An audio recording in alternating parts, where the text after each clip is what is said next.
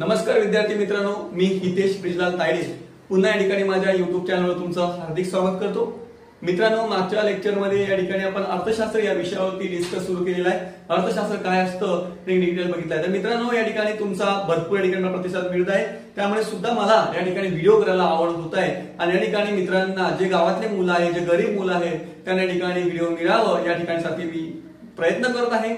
तर मित्रांनो, या ठिकाणी मी आज आधुनिक भारताचा इतिहास या विषयाला सुरुवात करणार आहोत। या विषयाला सुरू करण्याच्या आधार आधुनिक भारताचा अभ्यासक्रम काय आहे हे समजणं अतिशय आहे। मित्रांनो, तुम्ही भरपूर ठिकाणी जर बघितलं, भरपूर क्लासेस आहेत, असे क्लासेस आहेत, तुम्हाला नाव नाही सांगणार, भरपूर असे क्लासेस आहेत की ज्या क्लासेसमध्ये विद्यार्थ्यांना दिशाभूल केली जाते। दिशाभूल म्हणजे काय की बाबा जे प्रश्न येतात ते फक्त महाराष्ट्रावरती येतात, भारतात काही येत नाही, हे दुसरी गोष्ट, पहिली गोष्ट। दुसरी गोष्ट काय की या ठिकाणी असं सांगितलं जातं की आधुनिक भारताचा इतिहास म्हणजे 1857 पासून सुरू होणारा जो इतिहास आहे तो 1947 पर्यंत जो इतिहास आहे त्याला ठिकाणी आधुनिक भारताचा इतिहास म्हणतो। तर मित्रांनो, लक्षात ठेवा की आधुनिक भारताचा इतिहास ही तुम्हाला चुकीची माहिती जाते। ऍक्च्युअली आधुनिक भारताचा इतिहास म्हणजे काय, 1707 पासून तर 1947 पर्यंत जो कालखंड आहे त्या कालखंडाला आधुनिक भारताचा इतिहास असे म्हणतात। म्हणजे लक्षात ठेवा की ज्या विद्यार्थ्यांना PSI ST असिस्टंट किंवा राज्यसेवेची तयारी करायची आहे त्या विद्यार्थ्यांना लक्षात ठेवा 1707 पासून ते 1947 पर्यंत जो कालखंड आहे तो वाचणं आवश्यक आहे, त्याला त्या ठिकाणी आधुनिक भारताचा इतिहास असे म्हणतात। तुम्हाला भरपूर या ठिकाणी सांगितलं जातं की फक्त महाराष्ट्रावर प्रश्न येतात, माझा इतिहास व्यवस्थित करा। परंतु मित्रांनो, तुम्ही जर आयोगाचा अभ्यासक्रम बघितला तर आयोगाच्या अभ्यासक्रमात काय सांगितलं आहे, आधुनिक भारताचा इतिहास विशेषतः महाराष्ट्राचा इतिहास असा शब्द वापरलेला आहे। म्हणजे तुम्हाला या ठिकाणी समजणं अतिशय आवश्यक आहे की 2010च्या आधी जे पेपर झाला होता आयोगाचे, जवळजवळ 10 ते 12 प्रश्न, 10 प्रश्न म्हणजे 15 प्रश्नापैकी 10 प्रश्न जे होते, 10 ते 11 प्रश्न हे या ठिकाणी आधुनिक भारतावरती येत होते। आणि नंतर काय झालं, आयोगाने अचानक 2012ला काय केलं, मुलांना न करता डायरेक्ट प्रश्न टाकून दिले महाराष्ट्राच्या इतिहासावरती। जसे महाराष्ट्र प्रश्न आले, ज्यांनी महाराष्ट्र इतिहास केला नाही त्यांना स्कोर आला नाही आणि त्या ठिकाणी पास होऊ शकले नाहीत। म्हणून लक्षात ठेवा मित्रांनो, अभ्यास करताना आधुनिक भारतात सुद्धा अभ्यास करा आणि महाराष्ट्र इतिहास सुद्धा अभ्यास करा, कारण काय सांगता येत नाही, आयोग उद्या भारत सुद्धा विचारू शकते, त्यामुळे सिलेबस जो आहे त्याकडे बोलू शकत नाही। तर ते अतिशय आवश्यक आहे। ज्यांना PSI ST असिस्टंट तयारी करायची आहे मित्रांनो, त्या मुलांनी या ठिकाणी रंजन कोळंबे सरांचं एक पुस्तक आहे आधुनिक भारताचा इतिहास, ते अतिशय चांगलं पुस्तक आहे, ते पुस्तक तुम्ही वाचावं असं ठिकाणी मला या ठिकाणी सांगणार आहे। दुसरी गोष्ट, आपण महाराष्ट्र इतिहासासाठी विचार केला तर महाराष्ट्राच्या इतिहासासाठी तुम्ही 11वीचा इतिहास व्यवस्थित वाचा, समाधान महाजन इंडियन अकॅडमी त्यांचं पुस्तक वाचा आणि गाठाळ सरांचं एक पुस्तक वाचा, ते अतिशय आवश्यक बुक आहे, ते सुद्धा वाचून तुम्हाला आवश्यक आहे। ते झालं तुम्हाला PSI ST असिस्टंट साठी।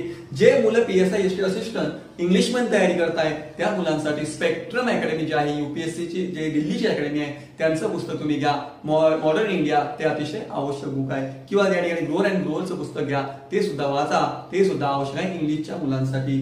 जे मुलं राज्यसेवेची तयारी करताय त्या मुलांना लक्षात ठेवा की त्यांनी सुद्धा सेम हे बुक वाचू शकतात। परंतु जर मला वाटलं तर तुम्ही या ठिकाणी ग्रोअर अँड ग्रोअर सुद्धा वाचणं किंवा बिपिन चंद्र तुम्ही वाचू शकता, ते तुमच्यावर डिपेंड आहे। पहिली गोष्ट, 5वी 9वी आणि 11वीचा जो इतिहास आहे मित्रांनो, तो अतिशय चांगला इतिहास वाचणं आवश्यक आहे, कारण त्यामध्ये खूप प्रश्न येतात, त्यामुळे समजणं अतिशय आवश्यक आहे। तर मित्रांनो, या ठिकाणी आपण प्रत्यक्ष जाऊया की आधुनिक भारताचा इतिहास जो आहे त्याचा अभ्यासक्रम काय असणार आहे आणि या ठिकाणी सुरू कसं करणार लक्षात द्या की ज्यामध्ये सर्वात पहिलं इसवी सन 1453 मध्ये जे तुम्हाला सर्वांना माहिती असेल की कॉन्स्टँटिनोपल नावाचं एक शहर होतं, त्या कॉन्स्टँटिनोपल नावाच्या शहराला, हे जे कॉन्स्टँटिनोपल नावाचं शहर होतं हे तुर्कस्तान मध्ये होतं आणि तुर्कस्तान मध्ये जे शहर होतं कोणाचं शहर होतं, रोमन साम्राज्याची राजधानी होती। ते डिटेल बघणार आहे आपण की काय। आणि त्यानंतर या ठिकाणी जसं बघितलं की या तुर्कस्तान मार्गे, खुस्कीच्या मार्गे या ठिकाणी व्यापार चालत होता। परंतु ज्या वेळेला तुर्कस्तानचं जे शहर आहे कॉन्स्टँटिनोपल, हे कॉन्स्टँटिनोपल शहर ज्या वेळेला मुस्लिम समाजाने, तुर्कस्तान समाजाने ज्या वेळेला रद्द केलं, म्हणजे कारण की तुर्कस्तानी जो देश आहे यामध्ये जास्त मुस्लिम लोक आहेत, त्यामुळे त्या ठिकाणी काय केलं की या ठिकाणी ते रद्द केलं। ओके, त्यामुळे काय झालं मित्रांनो की त्यामुळे ते त्या ठिकाणी नष्ट केलं आणि नष्ट केल्यामुळे काय झालं की जसं ते नष्ट केलं तसं काय झालं की या ठिकाणी व्यापार बंद पडला आणि व्यापार बंद पडल्यामुळे त्यांना व्यापार या ठिकाणी शोधणं आवश्यक निर्माण झालं. तर डिटेल त्या ठिकाणी बघणं पण आवश्यक आहे. तर 1453 कॉन्स्टिट्यूशनल शहर काय असणार आहे ते या ठिकाणी बघणार आहोत. त्यानंतर ब्रिटनने भारताला त्याने का आवडलं, तर भारत देशच का आवडला इतक्या जगामध्ये, तर ते बघणार आहे 1599 मध्ये ज्यावेळेला राणी एलिझाबेथ या ठिकाणी इंग्लंडमध्ये होती. ऍक्च्युली काय होतं की इंग्लंडचे जे व्यापारी होते ते भारतामध्ये इतर देशामध्ये व्यापार करण्यासाठी जात असत. परंतु ज्या वेळेला व्यापारी व्यापार करून त्यांच्या देशामध्ये मायदेशी परत जात असत त्यावेळेला वाटेमध्ये काही लुटेकरी होते, काही जमाती होत्या. त्या जमाती लुटेकरी जे होते ते या ठिकाणी या लोकांना लुटत असत. काय असत लुटत असत आणि लुटल्या असल्यामुळे हे व्यापारी घाबरले आणि सांगितलं की मी आता या ठिकाणी व्यापार करणार नाही, जाणार नाही. तर राणीने विचारलं बाबा तुम्ही का जाणार नाही, तुम्ही का जाणार नाही. त्याला सांगितलं की व्यापारी आम्हाला या ठिकाणी जे लुटेकरी आहे हे आम्हाला लुटतात. आणि त्यावेळी राणी एक मार्ग काढला आणि सांगितलं ठीक आहे मी तुम्हाला ठिकाणी एक परमिशन देते, एक सनद देते आणि कंपनी स्थापन करते. तीच तुमची 1600 मध्ये स्थापन झालेली 31 डिसेंबर 1600 मध्ये स्थापन झालेली ईस्ट इंडिया कंपनी. ईस्ट म्हणजे पूर्व, इंडिया म्हणजे भारत आणि कंपनी म्हणजे भारतातील पूर्वेकडील कंपनी ही स्थापन केली राणीने 1600 मध्ये. तर ती डिटेल आपण ठिकाणी बघणार आहोत. त्यानंतर पुढे आपण जर बघितलं मित्रांनो तर 1661 मध्ये ज्या वेळेला पोर्तुगीजची राजकन्या आणि ब्रिटिशांचा राजपुत्र दुसरा चार्लस यांच्यामध्ये विवाह झाला, लग्न झालं आणि लग्नानंतर 1661 ला पोर्तुगीजांनी ब्रिटनला मुंबई हे शहर आहे 7 बेटांचं शहर, हे बेटांचं शहर या ठिकाणी मुंबई गिफ्ट केलं इंग्रजांना. ते डिटेल बघणार ते का गिफ्ट केलं, कसं गिफ्ट केलं, का कारणामुळे केलं, तर डिटेल आपण ठिकाणी बघणार 1661 ला ती गोष्ट बघणार आहोत. त्यानंतर मित्र आपण पुढे गेले की 1609 मध्ये कॅप्टन हॉकिन्सन भारतामध्ये आला, त्याने काय केलं ते बघणार आहोत. त्यानंतर 1615 मध्ये थॉमस मनरो याने काय केलं त्या ठिकाणी बघणं आपण पुढे आवश्यक आहे. त्यानंतर मित्रांनो आपण डायरेक्ट पुढे जाणार आहे 1757 प्लासीचं युद्ध काय असणार आहे. ज्या प्लासीच्या युद्धामध्ये आपण बघितलं की सिराजुद्दौला बिचारा एक चांगला राजा होता, परंतु या ठिकाणी डिटेल बघणार आहोत की सिराजुद्दौला या ठिकाणी पराभूत झाला. नेमका इंग्रजांनी भारतात का आक्रमण केलं, कशामुळे आपण कंपोज झाले आणि कुठल्या गोष्टीमुळे आपल्याला या ठिकाणी आज हे जो इतिहास आहे किंवा आपलं जे इंडियन्स या ठिकाणी जे पिळवणूक होती ती का भोगावं लागली की आर्थिक पिळवणूक कशी केली त्या ठिकाणी डिटेल आपण पुढे बघणार आहोत. 1757 प्लासीचं युद्ध, 23 जून 1757 प्लासीचं युद्ध झालं ते डिटेल या ठिकाणी बघणार आहोत आपण. तर ते डिटेल त्यानंतर पुढे आपण जर गेले मित्रांनो तर त्यानंतर 1764 बक्सरचं युद्ध ज्यामध्ये शुजाउद्दौला, शाह आलम आणि त्या ठिकाणी दुसरा बादशाह जे होते आपले त्या ठिकाणी दुसरे बादशाह या ठिकाणी या तिघीने मिळून या ठिकाणी युद्ध केलं. परंतु या युद्धामध्ये सुद्धा ब्रिटनने त्या ठिकाणी भारतीयांचा विशेषतः लोकांचा पराभव केला. तर त्या ठिकाणी बघणार आहोत 1764 बक्सरचं युद्ध. 1765 ला रॉबर्ट क्लाइव्ह याने काय सुरू केलं तर रॉबर्ट क्लाइव्ह 1765 मध्ये बंगाल या प्रांतामध्ये दुहेरी राज्य व्यवस्था सुरू केलं. म्हणजे काय सुरू केलं तर ते डिटेल बघणार की दुहेरी राज्य व्यवस्था काय असते, कशी असते, नेमकी बंगालमध्ये का सुरू केली ते डिटेल या ठिकाणी बघणार आहोत. 1772 मध्ये या ठिकाणी लॉर्ड हेस्टिंगने ही दुहेरी राज्य व्यवस्था बंद केली ते डिटेल बघणार आहोत आपण. 1772 त्यानंतर 1793 मध्ये आपण जर गेलं की लॉर्ड कॉर्नवालिस याने कायम धारा पद्धत सुरू केली. ती कायम धारा पद्धत काय असणार आहे, लॉर्ड कॉर्नवालिसने या ठिकाणी जिल्हा कलेक्टरची पद निर्माण केली ते डिटेल बघणार आहे. ते दिवाणी न्यायालय, फौजदारी न्यायालय, कोर्ट ते सर्व डिटेल, पोलीस स्टेशन ते डिटेल सुद्धा आपण या ठिकाणी बघणार आहे लॉर्ड कॉर्नवालिसचं. त्यानंतर आपण बघितलं तर 1799 मध्ये लॉर्ड विल्यम नाही या ठिकाणी 1799 मध्ये तैनाती फौजची पद्धत त्या ठिकाणी भारतात सुरू केली. त्या ठिकाणी विल्यम काय असणार आहे त्या ठिकाणी आपण बघणार आहे. ओके. त्यानंतर पुढचा आपण जर बघितलं तर 1813चा कायदा जो असणार आहे मुक्त कायदा ज्याला म्हणतो की फ्री ट्रेड व्यापार करण्यासाठी परवानगी दिली तर डिटेल बघणार आहे तो 1813चा कायदा. त्यानंतर याच मध्ये शिक्षणाचा जो कायदा आहे तो सुद्धा आपण डिटेल बघणार आहोत तर ते आवश्यक आहे. त्यानंतर 1828 मध्ये आपण जर गेले मित्रांनो तर 1828 मध्ये राजाराम मोहन राय या ठिकाणी यांनी ब्राह्मण समाज स्थापना केली. ते डिटेल मध्ये ब्राह्मण समाज, त्यानंतर सत्यर्थ समाज, त्यानंतर आत्मीय समाज, त्यानंतर ज्येष्ठांचा मृत्यू झाला ते डिटेल बघणार आहोत. त्यानंतर पुढे आपण जर गेले मित्रांनो तर 1835चा एक 1829चा सती बंदीचा कायदा. तुम्हाला माहिती आहे की राजाराम मोहन रॉय यांच्या अथक प्रयत्नामुळे लॉर्ड विल्यम बेंटिंक यांनी या ठिकाणी भारतामध्ये या कायदा सुरू केला. ओके, ते 1799 जे मित्रांनो आपण तैनाती पोस्ट म्हणतो ते लॉर्ड वेलेस्ली सुरू केली होती. कोण होती? Lord Wellesley. ओके, त्यानंतर पुढे आपण जर गेले मित्रांनो तर 1835 चा जो एक कायदा आहे लॉर्ड मेकॉलेचा कायदा, वृत्तपत्रासंबंधी कायदा आहे, तो कायदा ठिकाणी डिटेल आपण बघणार आहोत. 1835 चा जो कायदा. त्यानंतर पुढे आपण जर बघितलं तर युद्ध आहे ज्यामध्ये इंग्रज आणि फ्रेंचांचं युद्ध 1760 मध्ये 22 जानेवारी 1707 मध्ये या ठिकाणी इंग्रजांनी फ्रेंचांचा निर्णायक पराभव केला. कुठं? तर वादिवच्छ लढाईमध्ये. तर ते फ्रेंच युद्ध का झालं, त्यामध्ये कर्नाटकांचं युद्ध काय होतं आणि त्यामध्ये काय वाद निर्माण झाले, तर फ्रेंच युद्ध, फ्रेंच इंग्रज युद्ध, त्यानंतर म्हैसूरचं आणि इंग्रजांचं युद्ध, कर्नाटकांचं आणि इंग्रजांचं युद्ध, मराठ्यांचं आणि इंग्रजांचं युद्ध, अफगाणिस्तानचं आणि इंग्रजांचं युद्ध, बर्माचं आणि इंग्रजांचं युद्ध, सिंधचं आणि इंग्रजांचं युद्ध, पंजाबचं आणि इंग्रजांचं युद्ध, राजपुतानाचं आणि इंग्रजांचं युद्ध, ते सर्व युद्ध डिटेल्स आपण ठिकाणी बघणार आहोत, जे अतिशय महत्वाचं आहे. त्यानंतर आपण जर बघितलं तर अतिशय महत्वाचा म्हणजे 1848 ते 1856 या कालखंडामध्ये गव्हर्नर जनरल भारतामध्ये माहिती असेल लॉर्ड डलहौसी. लॉर्ड डलहौसीला आधुनिक भारताचा निर्माता असे म्हणतात. काय म्हणतात? आधुनिक भारताचा निर्माता. साम्राज्य विस्तार, फक्त साम्राज्य विस्तार वाढवणं होतं, तर दुसरं काही विचार नव्हता, तर ठिकाणी बघणं आवश्यक आहे. ज्यामध्ये लॉर्ड विल्यम बेंटिंक लॉर्ड डलहौसीने तेव्हा माहिती की 16 एप्रिल 1853 मध्ये मुंबई ते ठाणे ही पहिली जी रेल्वे सुरू केली, 34 किलोमीटर अंतरची ही रेल्वे होती. पण तो आयोगाने एक प्रश्न विचारला होता की ज्यावेळेला ही रेल्वे सुरू झाली होती त्यावेळेला किती इंजिन होते, तर 3 इंजिन होते. तर 3 इंजिन कुठले कुठले, तर सुलतान, सिंध आणि साहेब हे 3 रेल्वे इंजिन होते. या 3 रेल्वे इंजिनमुळे हे जे होतं त्या ठिकाणी पहिली धावली, हे लक्षात ठेवणं अतिशय आवश्यक आहे. ओके, तर हे त्यानंतर पुढे आपण बघितलं तर यांनीच या ठिकाणी 1856 मध्ये या ठिकाणी ईश्वरचंद्र विद्यासागर यांच्या सल्ल्यानुसार, म्हणजे यांच्या मार्गदर्शनानुसार किंवा यांच्या म्हणण्यानुसार या ठिकाणी ईश्वरचंद्र विद्यासागर म्हणण्यानुसार त्यांनी 1856 मध्ये विधवा पुनर्विवाहाचा कायदा पास केला.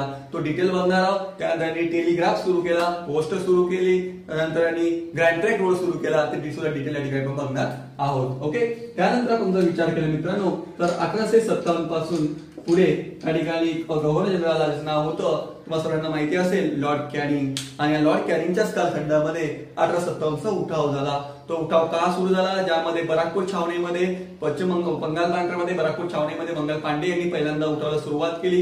ती कशी सुरू झाली, ऍक्च्युअली उठावाची तारीख काय होती, उठाव कधी सुरू व्हायचा होता, उठाव का सक्सेस झाला नाही, उठावाचे काय काय परिणाम झाले, उठावाचे काय काय कारण होते, उठावाची काय काय पार्श्वभूमी होती, ते डिटेल आपण बघणार आहोत. उठाव दिल्लीला कसा केला, मेरठला कसा केला, ग्वाल्हेरला कसा केला, बरेलीला कसा केला, त्यानंतर महाराष्ट्राचा काय इम्पॅक्ट पडला होता, दक्षिण भारत काय करत होता, उत्तर भारत काय करत होता, ते डिटेल आपण काही बघणार आहोत. तर लॉर्ड कॅनिंगच्या ठिकाणी लक्षात ठेवणं आवश्यक आहे. लॉर्ड कॅनिंग नंतर लक्षात ठेवा याच कालखंडामध्ये कंपनीची सत्ता गेली आणि या कालखंडामध्ये राणीची सत्ता आली. तर लक्षात ठेवा 1857 काय चेंजेस झालं, काय बदल झाला, तर कंपनीची सत्ता गेली आणि राणीची सत्ता आली.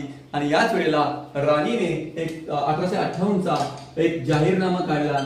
एक लक्षात ठेवा की या ठिकाणी 1 नोव्हेंबर 1858 रोजी हा जाहीरनामा अलाहाबाद या ठिकाणी लॉर्ड कॅनिंगने एक दबावावरून त्या ठिकाणी डिक्लेरेशन केला, ज्याला म्हणतो राणीचा जाहीरनामा. तो डिटेल्स बघणार आहोत की तो काय जाहीरनामा आहे, काय आहे, त्याबद्दल लक्षात ठेवा. जसं लक्षात ठेवा की 1857 नंतर या ठिकाणी गव्हर्नर हे पद जाऊन व्हायचं हे पद निर्माण झालं, जे अतिशय आवश्यक आहे. ओके, त्यानंतर आपण पुढे बघितलं मित्रांनो तर 1878 मध्ये अतिशय महत्वाची गोष्ट घडली, ती म्हणजे लॉर्ड लिटन यांनी सुरू केलेलं व्हर्नाक्युलर प्रेस ऍक्ट, ज्याला आपण म्हणतो वृत्तपत्र नियंत्रण कायदा. तो डिटेल या ठिकाणी आपण कायदा तो बघणार आहोत. तो कायदा काय आहे, ओके, ते बघणार आहोत. त्यानंतर 1885 चं राष्ट्रीय काँग्रेस, नॅशनल काँग्रेस जे असणार आहे, ऍक्च्युअली राष्ट्रीय काँग्रेसची स्थापना करण्याचा निर्णय ज्यावेळेला घेतला 28 डिसेंबर 1885 रोजी, हे अधिवेशन पुणे या ठिकाणी घ्यायचं ठरलं होतं. पण पुण्यामध्ये त्यावेळेला या ठिकाणी प्लेगची कॉलर प्लेगची साथ असल्या कारणाने हे जे अधिवेशन आहे प्लेग आणि कॉलरा, हे अधिवेशन मुंबई या ठिकाणी हलवलं. मुंबईमध्ये गुरु तेजबाग स्कूल जे होतं या ठिकाणी अधिवेशन झालं. या अधिवेशनाला सुरुवातीला 72 लोक हजर होते. ज्यावेळी प्रश्न विचारला जातो की महात्मा गांधीचे हजर होते का, नाही. लोकमान्य टिळक हजर होते का, नाही. तर असे प्रश्न जनरली विचारले जातात. तर ते सुद्धा महत्व आपण समजू की 72 लोक कोण कोण हजर होतं, ज्यामध्ये न्यायमूर्ती रानडे, फिरोजशाह मेहता, तेलंगणा दिशा वांशू, विमलचंद्र बॅनर्जी, हे जे लोक सुद्धा या ठिकाणी, एलएम ह्यूम, ते डिटेल या ठिकाणी बघणार आहोत. तर ते आवश्यक आहे. त्यानंतर मित्रांनो आपण पुढे गेले की या ठिकाणी तुम्हाला सर्वांना माहिती असेल की 1892 मध्ये गणपती उत्सव सुरू केला होता कोणी तर लोकमान्य टिळकांनी। तो उत्सव काय असणार आहे 1892 चा गणपती उत्सव तो डिटेल बघणार आहोत। 1895 चा शिवजयंती उत्सव तो सुद्धा डिटेल बघणं आवश्यक असणार आहे। ओके, त्यानंतर पुढे आपण बघितलं टिळकांबद्दल 1881 मध्ये त्यांनी या ठिकाणी केसरी, 1882 मध्ये सुधार मराठा हे वृत्तपत्र ठिकाणी आपण बघणार आहोत। त्यानंतर पुढे आपण जर गेले मित्रांनो की 1888 मध्ये ज्यामध्ये सुधारक वृत्तपत्र सुरू केलं कोणी तर मला माहिती असेल की गोपाळ गणेश आगरकर यांनी या ठिकाणी सुधारक वृत्तपत्र सुरू केलं। ऍक्च्युअली पुण्या या ठिकाणी टिळक आणि आगरकर अतिशय जवळचे मित्र होते, मुंबईमध्ये त्यांची मैत्री झाली होती, परंतु पुढे त्यांच्यामध्ये राजनीतिक सुधारणा पहिले का सामाजिक सुधारणा पहिले यामध्ये वाद निर्माण झाला आणि त्यानंतर त्यांनी या ठिकाणी काय केलं की या ठिकाणी आपलं केसरीचं पद जे होतं आगरकरने सोडलं। ओके, लक्षात केसरी जो होता इंग्लिश मध्ये होता, केसरी वृत्तपत्र जे होतं इंग्लिश मध्ये होतं आणि त्यानंतर मराठा जे होतं या ठिकाणी केसरी होतं मराठीमध्ये आणि मराठा होतं इंग्लिश मध्ये, ते समजणं अतिशय आवश्यक आहे। ओके, त्यानंतर पुढे आपण जर गेले तर त्या अधिवेशनाचे कंटिन्यूड मला डेट माहिती पाहिजे की जसं 1885 चं पहिलं अधिवेशन मुंबई या ठिकाणी झालं, अध्यक्ष होते वेमेशचंद्र बॅनर्जी। 1886 चं दुसरं अधिवेशन कलकत्त्याला झालं, अधिवेशनाचे अध्यक्ष होते दादाभाई नौरोजी। 1887 चं तिसरं अधिवेशन या ठिकाणी मद्रासला झालं, अध्यक्ष होते या ठिकाणी बद्रुद्दीन तैयबजी। 1887 चं चौथं अधिवेशन अलाहाबादला झालं, अध्यक्ष होते जॉर्ज युल आणि 1890 चं अधिवेशन मुंबईला झालं, अध्यक्ष विल्यम एडनबर्ग। त्या ठिकाणी डिटेल ते बघणं आवश्यक असणार आहे। ओके, तर ते ठिकाणी डिटेल आपण बघणार आहोत। त्यानंतर पुढे आपण जर गेले मित्रांनो की सर्वात महत्त्वाचं म्हणजे 1905 ची बंगालची फाळणी, बंगाल डिवायडेशन।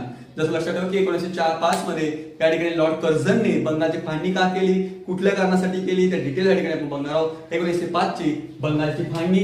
त्यानंतर पुढे आपण जर बघितलं तर 1906 चं मुस्लिम लीगला या ठिकाणी स्वतंत्र राजकीय पक्ष म्हणून केलेल्या ठिकाणी स्वतंत्र पक्ष म्हणून मान्यता दिली, तर 1906 चं ते बघणं अतिशय आवश्यक आहे। त्यानंतर मित्रांनो पुढे आपण जर गेलं तर पुढे 1907 ला सुरत अधिवेशन, अतिशय ऐतिहासिक अधिवेशन आहे। हे अधिवेशन कसं सुरू झालं, या अधिवेशनामध्ये जहाल मौत कशी फूट पडली, कुठल्या कारणाने फूट पडली, जसं 1905 च्या ठिकाणी बनारस अधिवेशन ज्याचा अध्यक्ष होते गोपालकृष्ण गोखले। त्यानंतर 1906 चं कलकत्ता अधिवेशन ज्याचे अध्यक्ष होते दादाभाई नौरोजी। या अधिवेशनामध्ये काय ठरलं होतं की जे ठराव होते स्वराज्य, स्वदेशी, राष्ट्रीय शिक्षण बहिष्कार, जे 4 चतुर्सूत्र होते, जे टिळकांचे सूत्र होते, ते सूत्र या ठिकाणी सुरत अधिवेशन पास करणं आवश्यक होते, परंतु या ठिकाणी मवाळांनी त्या सूत्र पास करू दिले नाही, त्यामुळे त्या ठिकाणी वाद निर्माण झाला आणि ते अधिवेशन कसं तहकूब झालं ते डिटेल्स सुद्धा आपल्याकडे बघणं आवश्यक आहे, ते बुक बघणार आहोत। त्यानंतर मित्रांनो आपण जर विचार केला की 1909 चा मॉन्रो-मिंटो सुधारणा कायदा जो अतिशय महत्त्वाचा कायदा आहे 1909 चा,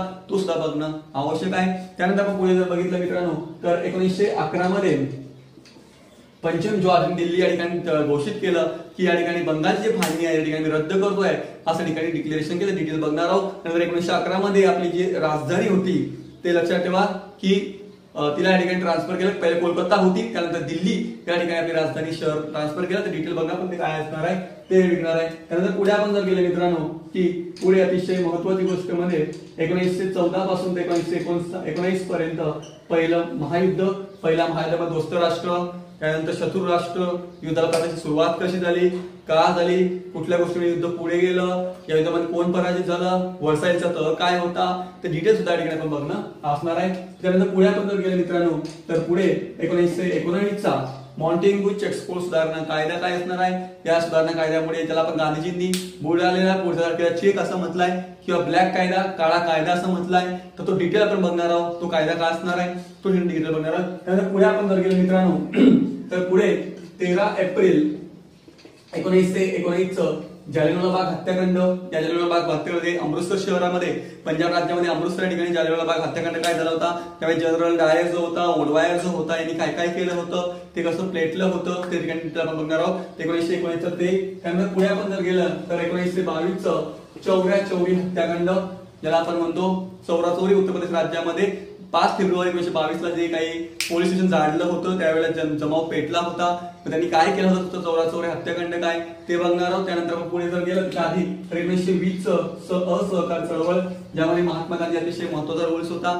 असहकार चळवळ म्हणजे काय करायचं, कसं करायचं, ऍक्च्युअली हे चळवळ जी होती 1 ऑगस्ट 1920 ला सुरू करायची होती, परंतु 1 ऑगस्ट 1920 रोजी माननीय लोकमान्य टिळक यांचं निधन झाल्या कारणानं हे जे चळवळ आहे थोडी पुढे हटवण्यात आली, तर ती असहकार चळवळ काय असणार आहे ते डिटेल्स आपण या ठिकाणी बघणार आहोत, तर ती अतिशय महत्वाची आहे. त्यानंतर पुढे आपण जर बघितलं तर 1923 चा स्वराज्य पक्षाची स्थापना, ज्यामध्ये चित्तरंजन दास, मोतीलाल नेहरू यांचं हे रूल्स आहे, काय त्यांनी काय केलं, का त्यांनी स्वराज्य पक्ष स्थापन केला, तो डिटेल्स या ठिकाणी बघणार आहोत, त्या ठिकाणी आवश्यक आहे. त्यानंतर पुढे आपण जर गेलं तर यावेळेला 1927 चं सायमन कमिशन भारतामध्ये आलं होतं. या सायमन कमिशनने काय शिफारस केला, ज्यावेळी 7 सदस्य होते, त्यामध्ये भारताचे विचार करत होते, भारताबद्दल माहिती देणार होते, परंतु साथी भारतीय व्यक्ती ब्रिटन होते, त्यामुळे या सायमन कमिशनवर बहिष्कार घातला होता. त्यावेळेला लाहोर या ठिकाणी एक लाठीचार्ज झाला आणि लाठीचार्जमध्ये लाला लजपत राय या ठिकाणी पुढे जखमी झाले आणि पुढे या ठिकाणी डेथ झालं, मृत्युमुखी पडलं. त्यानंतर सॅटरचा खून कसा केला, भगतसिंग, राजगुरू वगैरे त्या ठिकाणी डिटेल, त्यावेळी बॉम्ब हल्ला गेला होता, ते डिटेल्स त्या ठिकाणी बघणं आवश्यक असणार आहे.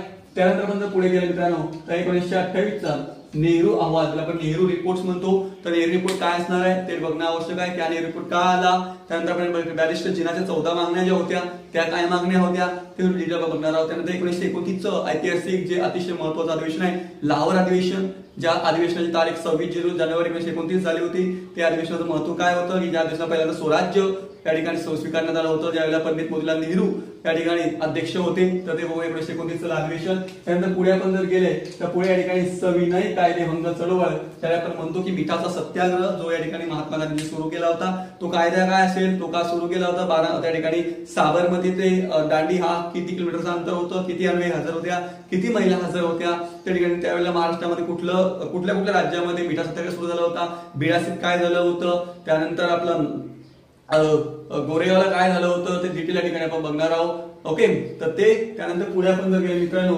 तर सर्वात पुढे महत्वाची गोष्ट म्हणजे 1932 ला या ठिकाणी गांधी यांनी आयर्विन करार झाला होता. 5 मार्च 1931 रोजी हा जो गांधी यांनी आयर्विन करार आहे तो काय असणार आहे तो डिटेल बघणार आहोत. त्यानंतर 1929 ते 1932 पर्यंत जे सविनय गोलमेज परिषद झालं, राऊंड टेबल कॉन्फरन्स, ते डिटेल बघणार आहोत. त्यानंतर 1932 मध्ये महात्मा गांधीजी आणि बाबासाहेब आंबेडकर यांच्यामध्ये जो पुणे करार झाला, त्याला आपण येरवडा करार सुद्धा म्हणतो, ज्याला आपण पुणे करार सुद्धा म्हणतो, ज्याला आपण बाबासाहेब आंबेडकर आणि गांधी करार सुद्धा म्हणतो, तर ते डिटेल आपण बघणार आहोत. त्यानंतर 1936 चा पुढे जर आपण 1935 चा भारत सरकारचा कायदा काय आहे तो डिटेल्स बघणार आहोत. त्यानंतर 1936 मध्ये काही निवडणुका झाल्या होत्या, निवडणुकीत कोण पक्ष विजयी झाला ते डिटेल या ठिकाणी आपण बघणार आहोत, ज्यामध्ये बाबासाहेब आंबेडकरांनी आपला कुठला पक्ष स्थापन केला होता दुसरा आपण डिटेल बघणार आहोत. त्यानंतर 1939 ला परत दुसरं महायुद्ध सुरू झालं होतं, दुसऱ्या महायुद्धामध्ये कुठले राष्ट्र पराभूत झाले, कुठल्या राष्ट्रांचा विजय झाला त्याचं आपण डिटेल या ठिकाणी बघणार आहोत. आणि याच वेळेला जसं काँग्रेसचं न विचारता काँग्रेस सुद्धा युद्धामध्ये उतरून भारत सुद्धा युद्धामध्ये उतरण्याची घोषणा करण्यात आली होती, तर काँग्रेसने काय केलं होतं की 11 प्रांतापैकी या ठिकाणी आपल्या ठिकाणी राजीनामा दिला होता, त्याने डिटेल आपण बघणार आहोत. त्यानंतर 1940 चा सविनय,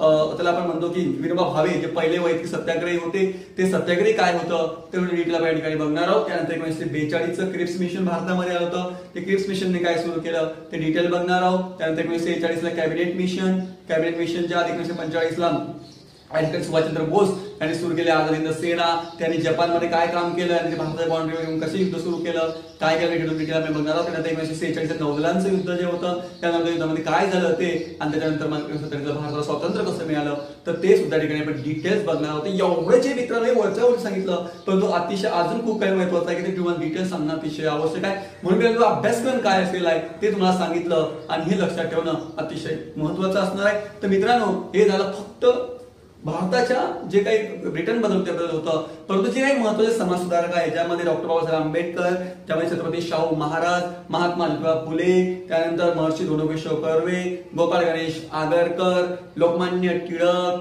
फिरोजशाह मेहता, न्यायमूर्ती रानडे, त्यानंतर भास्करराव जाधव, त्यानंतर आपले दलित चळवळीचे जे महत्वाचे व्यक्तिमत्व आहे ते व्यक्तिमत्व, मुस्लिम चळवळीचे महत्वाचे व्यक्तिमत्व आहे ते व्यक्तिमत्व, ते सर्व डिटेल्स आपण या ठिकाणी या इतिहास या विषयामध्ये घेणार आहोत. आणि हा विषय अतिशय महत्वाचा आहे मित्रांनो, या विषयावर स्कोर करणारा विषय समजून जर घेतला तर अतिशय सोपा विषय आहे, त्यामुळे समजून घेणं अतिशय आवश्यक आहे. तर मित्रांनो धन्यवाद. एवढ्याच ठिकाणी मी तुम्हाला अभ्यासक्रमामध्ये या ठिकाणी डिटेल सांगितलं. नेक्स्ट जे लेक्चर मध्ये हिस्ट्री जाईल त्याला प्रत्यक्ष इतिहास 1753 पासून कॉन्स्टिट्यूशन शहर पासून या ठिकाणी आपण इतिहास सुरू करणार आहे. मित्रांनो, तुम्हाला सर्वांना माझी एक आग्रहाची विनंती आहे की इतिहास हा विषय तुम्ही शिकत असताना कुठलंही लेक्चर मिस करा नको, कारण एकही मी लेक्चर जर मिस केलं तरी सुद्धा तुम्हाला हा विषय कळत नाही, कारण हा विषय लिंक टू लिंक चालतो. पहिला लेक्चर कळत दुसरा आपोआप कळतं, त्यामुळे हा विषय कुठलाही तुम्ही मिस करा नको एवढं सांगतो. मित्रांनो, दुसरी गोष्ट मित्रांनो, जर तुम्हाला माझे व्हिडिओ आवडत असतील तर लाईक करा, कमेंट करा, शेअर करा आणि तुझ्या साईडला जे बेल आयकॉन आहे, बेलचं बटन आहे, त्या ठिकाणी त्याला क्लिक करा. हे लक्षात ठेवा मित्रांनो. तर काही तुम्हाला काही माझी इतिहास विषयात प्रॉब्लेम असतील, काही तक्रारी असतील, कसा अभ्यास करायचा, कसं नोट्स काढायची, पहिली गोष्ट सर्वांना कसं लक्षात राहायचं, हे जर काही प्रॉब्लेम असतील मित्रांनो तर तुम्ही मला कधी या ठिकाणी मला कमेंट करू शकता. ठीक आहे मित्रांनो, तर एवढं बोलून मी माझा 2 शब्द संपवतो. धन्यवाद मित्रांनो, थँक्यू.